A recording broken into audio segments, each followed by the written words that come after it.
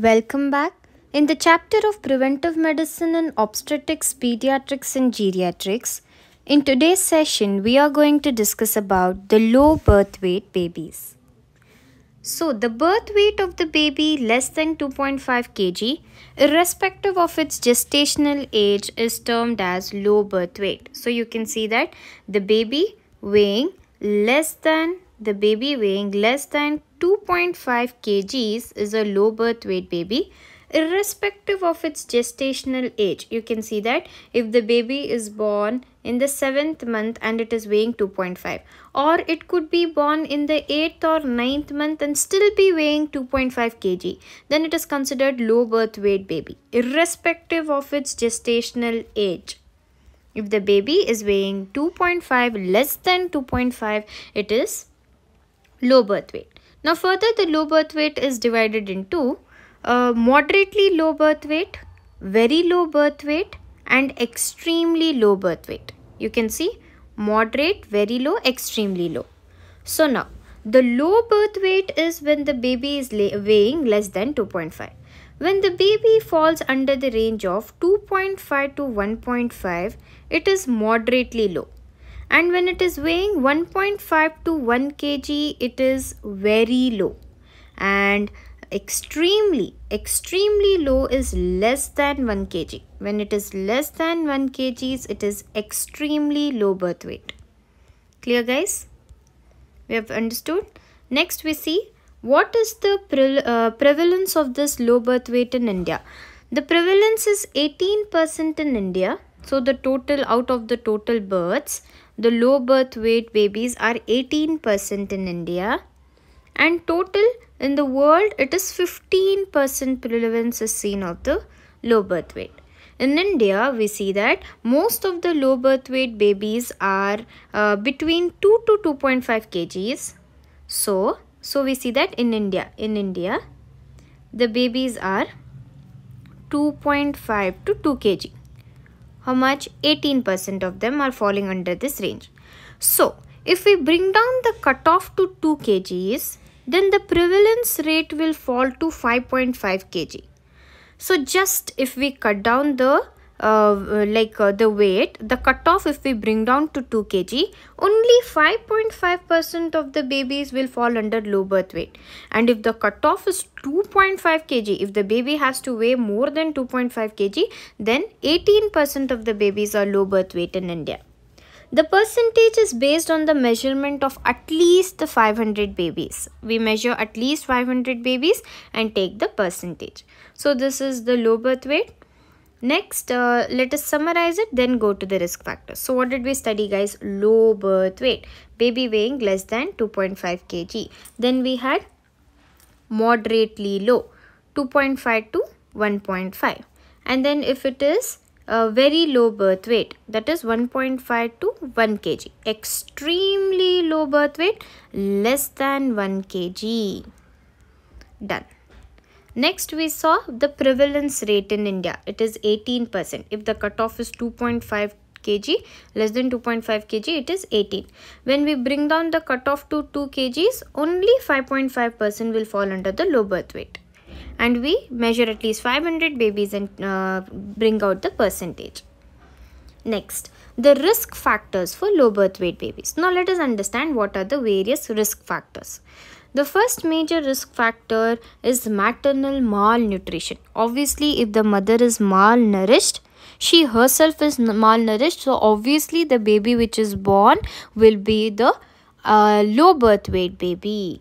And the majority of the low birth weight babies in India accounts for the maternal malnutrition. Because of the mother being malnourished, the baby born is of the low birth weight. It is associated also with the fetal growth retardation. If the mother's malnutrition is there, the fetus, it will undergo growth retardation, and when it is born, it will be low birth weight baby.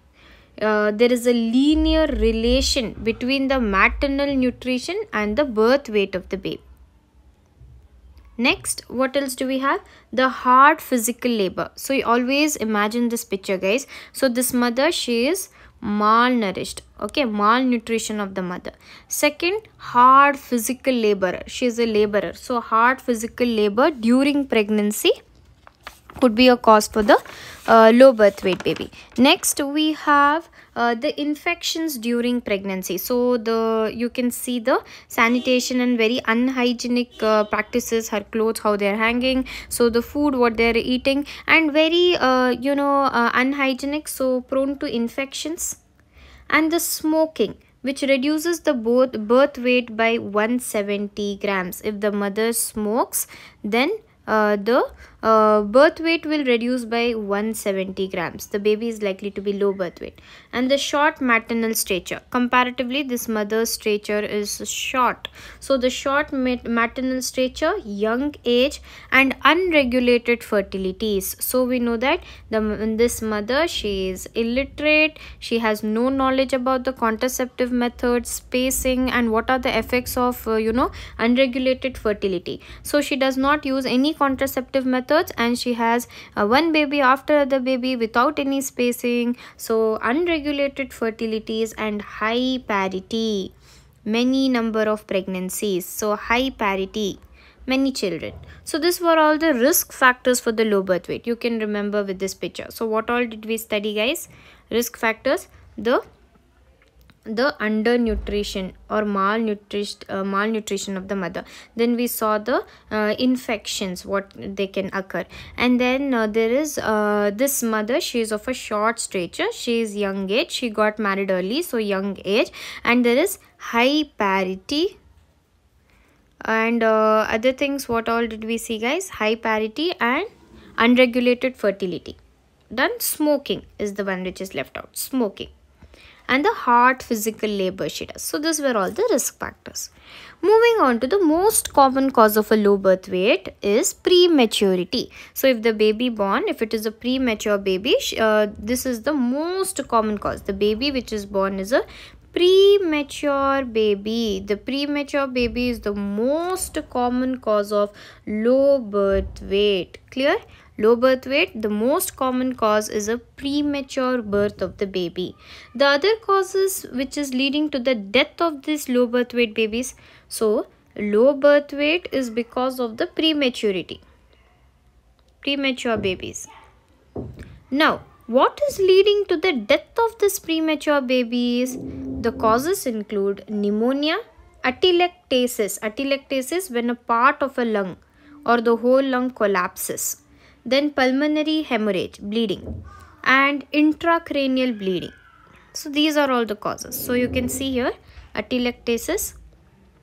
So what are all the causes we saw? Causes of death in the low birth weight babies. In the lungs we have pneumonia, then pulmonary hemorrhage. Then we saw atelectasis, where there is collapse of lung, and lastly the intracranial bleeding. Okay, so these were the causes of death of the low birth weight babies. Next, the low birth weight of the baby is not a contraindication for vaccination. Always remember that if the baby is weighing 2.5, 2, it's just not a contraindication. Vaccination has to be given to that baby. Except there is one exception, that hepatitis B vaccine in the premature child of 2 kgs, less than 2 kgs is contraindicated. If the baby is weighing less than 2 kgs, there is one contraindication, that hepatitis B vaccine should not be given. So I hope it's clear. Now we're moving on to the low birth weight babies, which are including two things, that is preterm baby and small for date baby. So preterm baby is the baby which is born before, okay, if the baby is born before the completion of 37 weeks of gestation. Okay, if the baby is not completing the 37 weeks of pregnancy, if it is born before 37 weeks, it is preterm baby. And small for date babies. So what is the small for gestational age or small for date babies? They may be born preterm or they could be born at term, and they weigh less than 10th percentile for the gestation age. Okay, these babies will be born less than 10th percentile for their gestational age 10th percentile less they are. Okay. Now let us start with this preterm and small for date babies. Discussion about the preterm babies. So we know that the preterm babies are the babies who are born alive before the 37 weeks of pregnancy is completed. Before the completion of 259 days, 37 weeks, before the 37 weeks are completed, these babies are born. In that, again they are classified into extremely preterm. Let us see from here. Preterm less than 37 weeks. So if it is a term pregnancy, it is from 42 to 37 weeks. If it is post term, more than the term, if it is going, it can extend up to more than 42 weeks. So first you remember these three things, then we'll go in depth about the preterm. Okay. So what is term? First you have to know term pregnancy. That is the normal, full term normal term. If we see that the term pregnancy ranges from 42 to 37 weeks. If it is post term, the term has completed and the pregnancy is extending, it is more than 42. This is simple, clear. These three things we saw. Now let us go in depth about the preterm. In the preterm we see that if it is a late preterm, it is 37 to 34 weeks. If it is moderately preterm, it is 34 to 32 weeks. If it is very preterm, then the baby could be born from 32 to 28 weeks itself. And extremely preterm baby is less than 28 weeks. Okay, it is supposed to be 37 and the baby is born just at 28 weeks. So extremely preterm. So how do we remember? 37 weeks is preterm. So remember 34, late preterm. If it is 32, moderately preterm. If it is 28, very preterm. Less than 28, extremely preterm. So 37 is preterm. So from 37 to 34 is late preterm. Again from 34 to 32 is moderately preterm. Okay. Then 32 to 28 is very preterm. And extremely preterm is less than 28. Okay guys, the values you will remember, right? 37, 34, 32, 28, less than 28 is extremely preterm. The same value you have to copy here. And now in the term preterm, 42 to 37 weeks is the normal term pregnancy. And if it is more than 42 weeks, it is extending, it is post-term pregnancy. Okay. What are the types? So in this preterm babies, we have the types. The first one is the spontaneous preterm birth. And the second one is the provider initiated preterm birth. Beginning with the spontaneous preterm birth. So we see that spontaneously the baby is preterm. Spontaneously the baby being born is a preterm baby. Where there is spontaneous onset of the labor. You are not initiating the labor. The labor is initiating on its own. There is spontaneous onset of the labor. Or following the pre-labor, that is premature rupture of the membranes can occur. The pre-labor is because of the PROM, that is premature rupture of the membranes leading to the pre-labor and the preterm birth. What are the risk factors for this spontaneous preterm birth? When does this spontaneous preterm birth likely to occur? In cases of multiple pregnancies, we know that when there is increased rate of twin or there is higher order of pregnancies, there is multiple pregnancies, the spontaneous pre-birth can occur. In cases of maternal chronic medical conditions, if the mother is having some medical conditions like diabetes, hypertension, it could be the other conditions like hypertension, asthma, thyroid and so on. Next we have undernutrition. So we see that if the mother is having the mother is undernourished and she is also having the lifestyle or work related causes like the smoking, her lifestyle.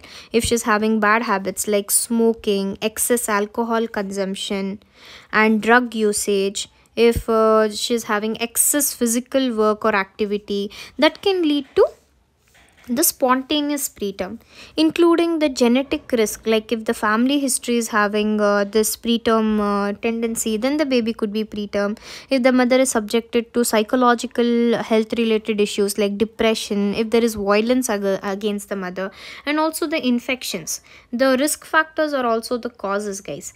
The infections like, the UTIs, which we see commonly during pregnancies, and the other things like HIV, syphilis, the bacterial vaginosis, all of this can result in the spontaneous preterm birth. That is why the UTIs are very important. We need to treat the UTI, urinary tract infections, in mothers, else it can lead to the spontaneous preterm birth of the baby. So we know the risk factors. What is spontaneous preterm birth? When there is spontaneous onset of the labor, or there could be preterm rupture of the membrane. Premature rupture of the membranes can occur. And the risk factors, what all did we see? The multiple pregnancies can result in premature births or preterm babies. And diabetes, hypertension, thyroid, asthma, all of those maternal chronic conditions. And undernutrition, malnourished mother, her lifestyle, her habits, smoking, excess alcohol, drug usage, and physical work if she is doing. Also psychological causes also you can mention, like depression and genetics as well. Next we are moving on to the provider initiated preterm birth. So that is medical induction of the labor is done because of certain medical causes. The baby, for some obstetric indication or some fetal indication, when there is induction of labor by the provider, by the physician, he is inducing the labor. Or for elective cesarean section before the 37 completed weeks, if the elective C-section is done before the 37 completed weeks, then you can think of the preterm babies where there is provider initiated preterm birth. So this was about the preterm babies, the types. So you can see this was preterm baby, term baby. You can see the term baby, all healthy. Preterm baby, and this is very preterm. Okay, this is the pictures. So it's clear, guys. The two types we saw: spontaneous, where it occurs spontaneously, or there could be premature rupture, preterm premature rupture of membranes. And the risk factors, we saw the various risk factors. And provider initiated, where the physician itself initiates the pregnancy, or the C-section before the 37 completed weeks. Inducing of the labor, it could be because of the obstetric reason or the fetal indication or whatever. Okay, whatever is indicated we have to do. Next we have small for date babies. SFD babies, small for date babies.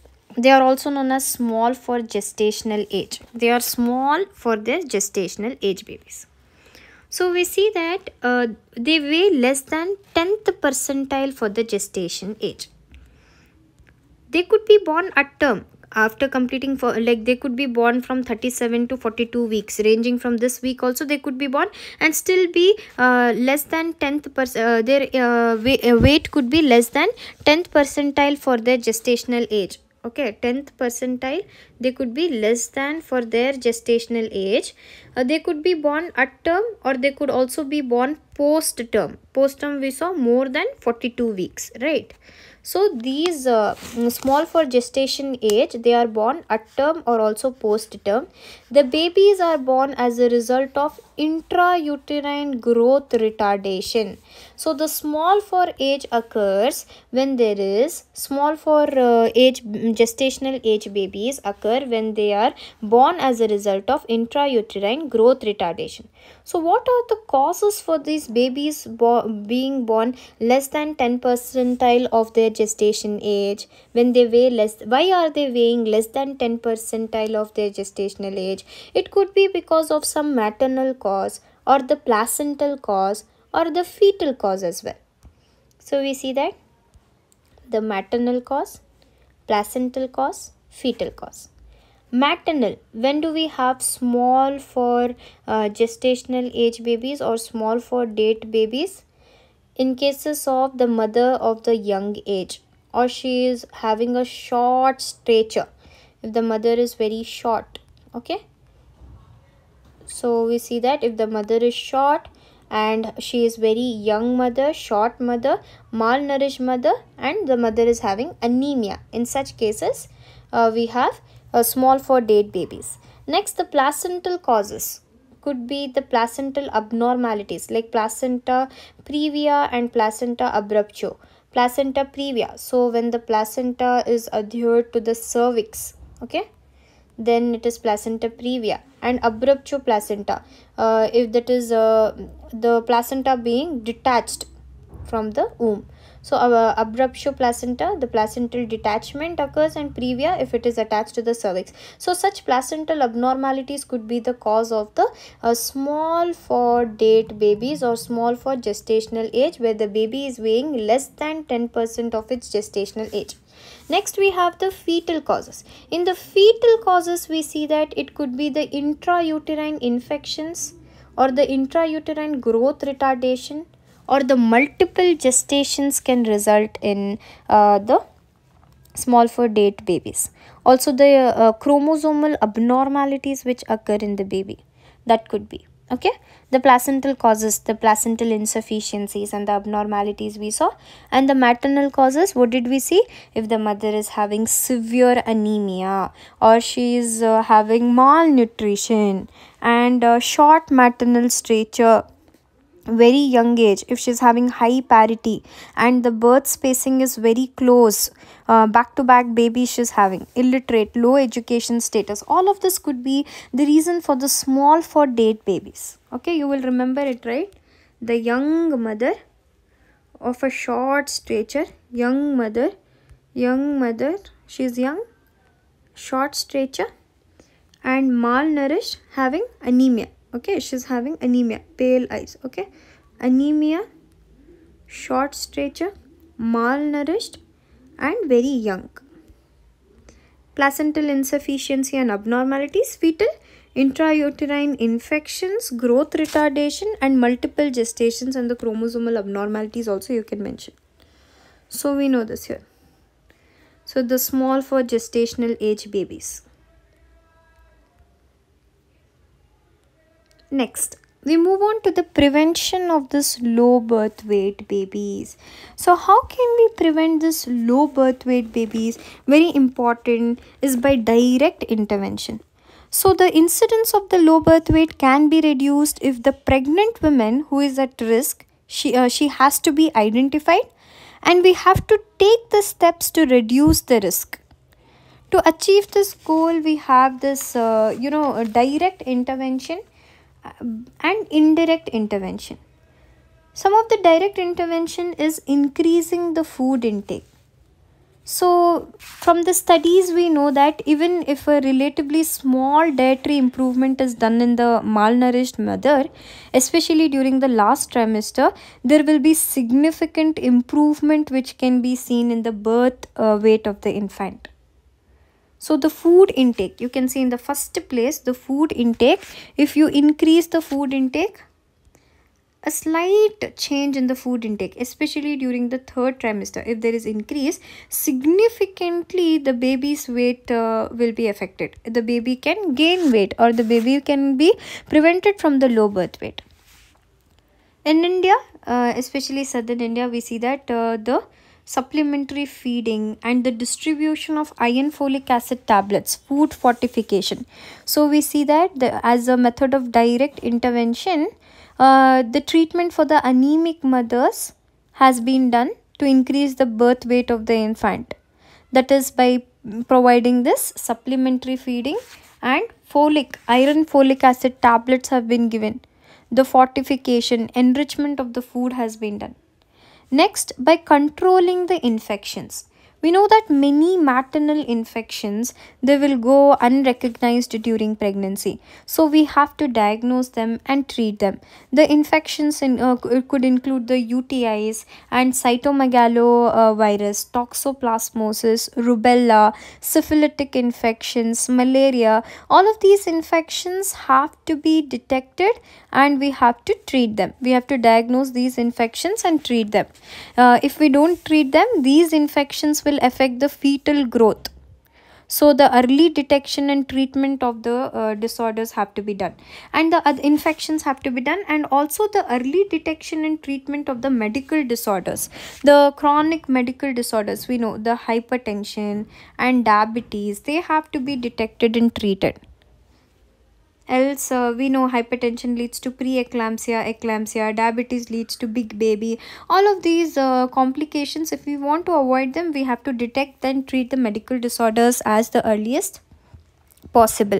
Next, indirect intervention. So, indirectly, to prevent the low birth weight, we have to initiate the family planning methods in the mother.